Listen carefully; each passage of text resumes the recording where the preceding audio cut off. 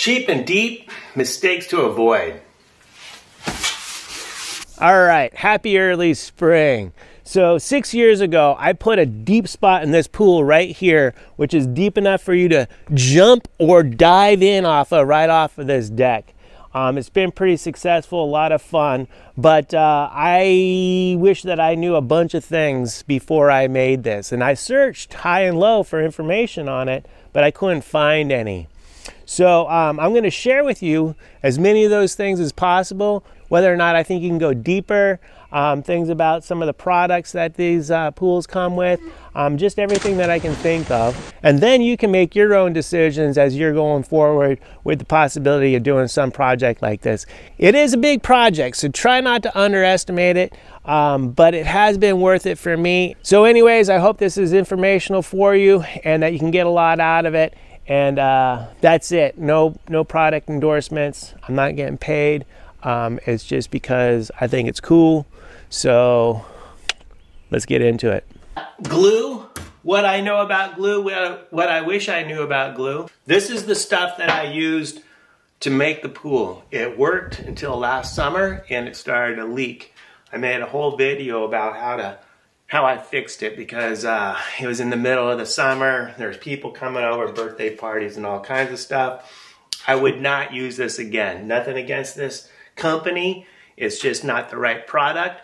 And actually, I don't think that the pools are made out of vinyl. I think they're made out of PVC. Didn't know that when I made it.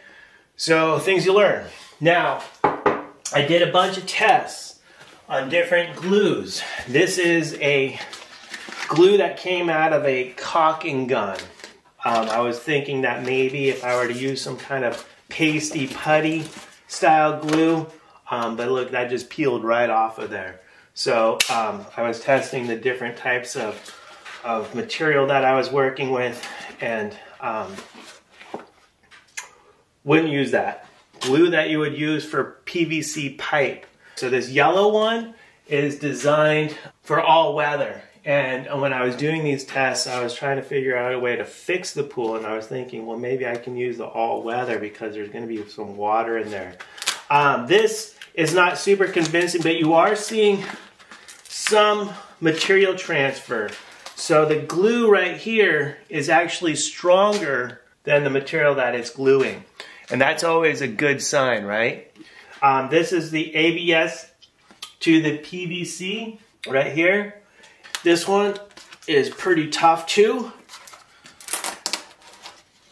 but well, it got a little bit of material transfer right there, but no, I wouldn't use that one. All right, so let's take a look at the heavy duty tile to tile.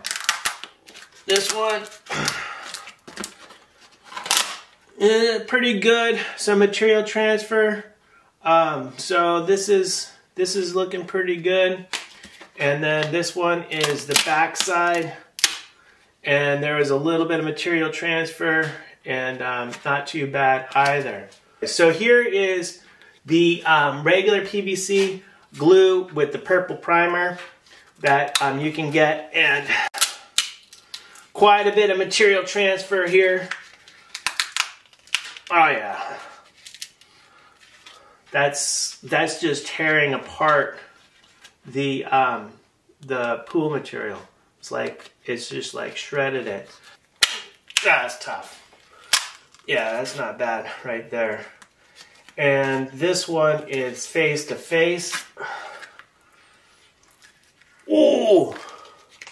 Before I do this again, I am going to test the regular glue without the purple primer. I don't have that test here to show you, but I'm going to test that and see if I can get away without the purple primer, because the purple primer is another step, and when you're doing this type of thing, time is kind of the essence.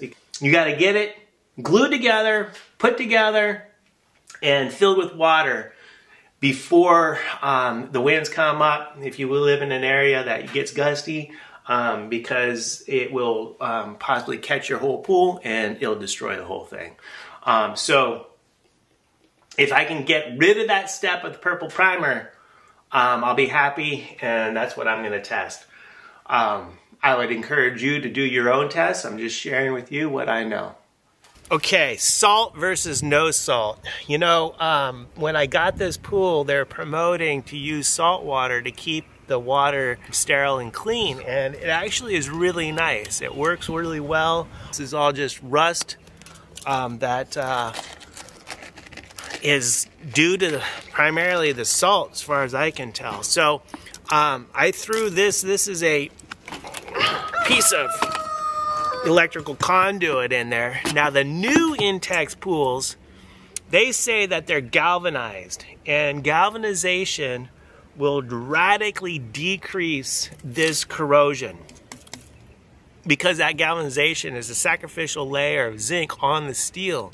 Now I don't know if they advertise this as being galvanized or not, but it's painted. It might be powder coated. So I actually remembered that the original box is up in this loft, and there's a cardboard kind of maze fort thing that that me and my daughter made a long time ago, and the original box is up there. And I'm going to check about the galvanization and also see what it says about salt water. Let's check it out. There's all kinds of stuff up here because we haven't played up here for quite a while. It goes all the way around the back side of that piano. And down in here, there's different little rooms and chambers. There's some artwork. Oh. And right there is the original box to the pool. So here it says, precision engineered, designed with top quality materials you can trust. Nothing on galvanization. It says right here, clear sand filter pump and salt water system. See, behind this piece of tape, salt water system. Came with it right with the this unit that it came with, but it wasn't galvanized, which is good news, because if the new ones truly are galvanized, that will be a huge plus for the saltwater system. One of the things with a pool that you add a deep spot to is that you can't take it down every season like the instructions say. You put it up and you leave it up because you don't want to be trying to like fit it back in the hole. You get wrinkles all over the place. If I were doing this again, first off, I'd make sure that the thing is galvanized, that there's a layer of zinc over the steel. There can be powder coating over that as well, but I need to know whether or not there's zinc in there. And then the other thing with that is that I'd probably add some type of lubricant, a zinc impregnated grease to these corners. Now the rest of the frame does have a little rust on it here and there. You'll see I've got some rust in certain areas. These areas right here, there's little evidence of rust. This corner, it's in there, and there's lots and lots of rust. This part's still strong, probably strong enough for me to get another season out of. This thing is old. It's over 6 years old. I don't know, salt versus no salt. You're gonna have to figure it out yourself. But I wouldn't do it this way again because I don't like the way that this looks.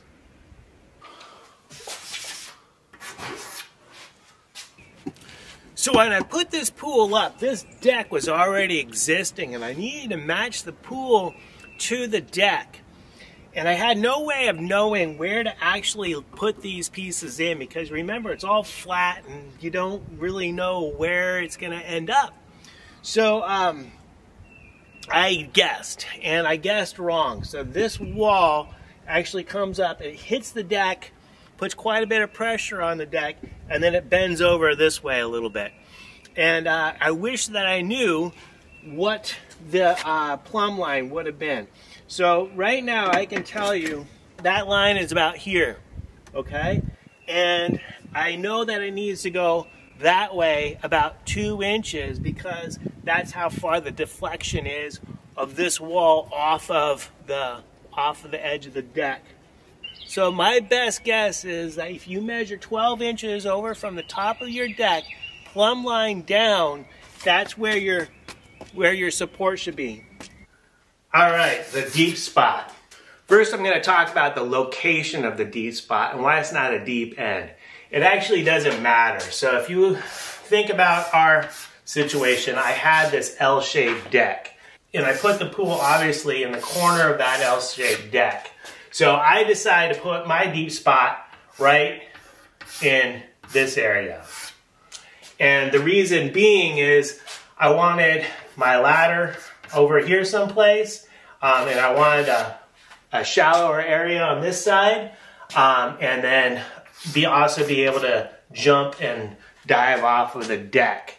You can put it anywhere you want, and here's your deep spot brackets. This is ground level, okay? And this is where you're going down further. You need an area right in here. This area needs to be about 2 feet. I wouldn't go any less than 2 feet on these sides. Try to like take your wall and come straight down off of it. I would be concerned about this area where you're working. I think it would make it a lot harder to construct your pool. I think that it might be kind of cool when it's done, but these walls, remember, come in and out a lot when the water level's at different heights. So I would be very concerned about this area sloughing off or falling down. If you do decide to go closer to your wall, I'd love to hear about how it works out.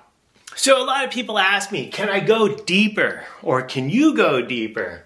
So some of the things that I know about going deeper with a pool like this is that you have your steepness of your walls, right? So again, you know, it's going to be up to you, but I wouldn't do this without a little area right here.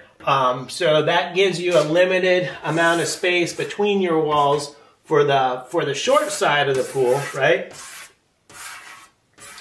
And you can go bigger because you can put boards in there like so and all kinds of different things like that. But when you get to whether or not you can go deeper, these are a few things that I would be concerned about. Is the steepness of your walls. Okay? So what you have is you have dirt down here, right? This is all just dirt. Here's my ground level. And if you start going deeper, you're going to need to make these walls steeper in order to get down deeper, okay? And you have dirt, you know, you probably don't want to go over, probably looking at about 45 degrees. Is there ways to do it? Maybe. I mean, I don't know. I don't think I'm going to go any deeper with mine right now. What we're looking at with my pool, so when the water's in here, down in here, it is about 6'6" or so. If you do end up doing this and you go deeper, I'd love to hear about it. Let me know. So I was just mentioning how you're working in dirt, and one thing that I did do, which I didn't share in my other video, is that line this edge with Mason sand, and I smoothed it down all in here, which helped make this so it wasn't super bumpy, which I would do again. So I got a few things on preparing the area for a pool like this, and even a little bit for preparing the area for just a regular Intex pool without going down and making a deep spot. So we're actually going to go back outside for this, and I'm going to show you exactly what I'm talking about. I'm standing on what was the original grade of the hill, so I need to build up a retaining wall. I'm really glad that I gave myself a little extra distance right here. If I could go back in time, I might even bring this up a little bit higher in order to get this flat. But one of the things that happened when I just built this up, I was bringing in dirt and rocks and stuff like that to fill this whole area in here, and it didn't get compressed enough. So it's really important to make sure that your area is flat as possible. I did mine with a bubble level. Wouldn't recommend that. I'd get a transit. Now let me show you what happened with the settling of my dirt right here. So this whole side compressed down in, and I have some shingles under here that are acting like shims, and that is raising up the height of the pool so it's flat on this side. Now right over here, I had another problem. This pipe wasn't disconnected and the water level was low and the wind was moving this thing back and forth and it ripped a hole. And once that hole got started, it just ripped the whole side down. And that washed out this whole area. So I have a bunch of things under there to prop that back up. I would try to avoid, obviously, a hole getting ripped in the side of your pool, but also anything that might get washed away. That's why you don't want to use sand. So one more thing about preparing your area. I used old moving blankets to actually line the hole, and I'm happy that I did that. But one thing that I did do that I wish that I didn't do is use this ground covering that actually came with the pool. It is silver, which is kind of nice because it might kind of reflect some of the heat back into the pool, but it just has no strength, and it's just a big mess. You can see it all over the place. I wouldn't use that anywhere that it might come out from the edge of the pool. You can fold it up, tuck it inside, that's fine, but anything that's coming out where the sunlight will get onto it or whatever, it's going to fall apart. So I'm really hoping that this was a helpful video. You know, it's getting pretty hot around here, and having a pool is a really nice thing. We've enjoyed this. We've enjoyed that deep spot, and I would definitely do it again, and I might have to do it again here soon. So that's my problem. Hopefully some of this information will help you with avoiding some of your problems. If you have other questions, please let me know. Check out some of my other videos. If you don't mind, give me a little thumbs up. Take care out there. Hi, On. Hi. What you doing? Another stupid idea. You remember when I did the floor and I said, boy, I'd never do that again? Oh, but it looks like it's got so much potential. Yeah.